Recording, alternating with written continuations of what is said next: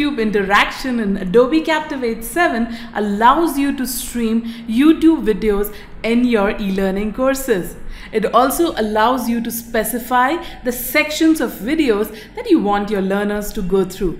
Let's see a short demonstration on how you can easily add a YouTube widget in your course. Just click Insert, Interactions, and select YouTube from this set of interactions and click Insert. You'll get a dialog where you need to configure the interaction. Here the first thing you require is the video URL. So just go to YouTube and identify the video that you want to embed in your course.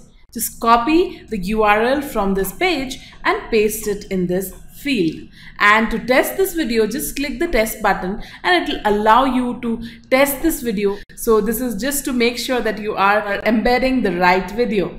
Once you're done with that, you get some player options here. Like if you want to show the related videos at the end of the video, check this. If you want the video to loop, you can check this. You have an option to autoplay as soon as they enter the slide. You can remove the play bar. You can show the video publisher information by checking this information. You can also change the theme and the color.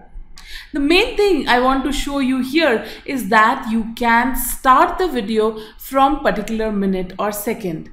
So if you don't want the entire video to be shown to the learner, you want that the learner should start watching the video from 2 minutes 48 seconds.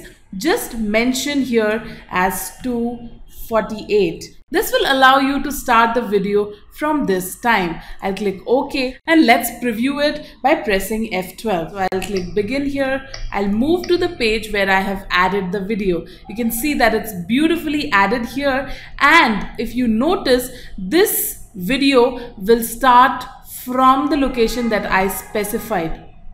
So you can see that it starts from 2 minutes 48 seconds as I had specified. The learner also has the option to watch the entire video by clicking here and watching the entire video. So go ahead and embed YouTube videos in your e-learning courses using Adobe Captivate 7.